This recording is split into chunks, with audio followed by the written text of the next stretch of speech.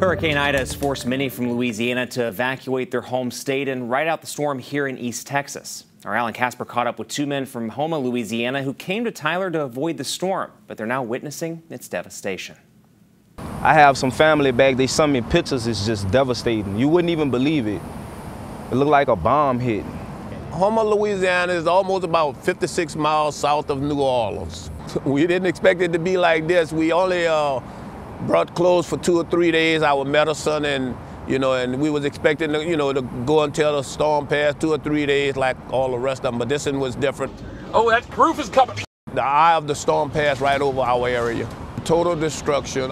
We never ran into the weather like that. Hurricane Katrina, we just had a little wind damage and water, but it's devastating. It looked like a nuke hit our town. Churches destroyed, homes destroyed, schools completely destroyed. I was very emotional because of my grandchildren. They couldn't get out. They didn't leave, and they called and they said the windows had bust out and the roof was leaking, but they was in the bathroom huddled up, and they survived. My son called me and said he talked to his children, they was okay. They don't have any electric, any water. You can't get supplies to people that need them. A lot of us don't have homes to go back to. Places that we grew up in is destroyed. We don't know what we're expecting to see when we go back home.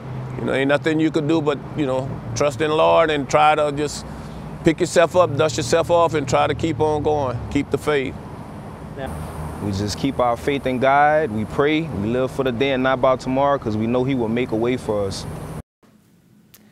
The Williams don't know when they'll be able to return, but as soon as they can, they say they'll head back and begin rebuilding their lives.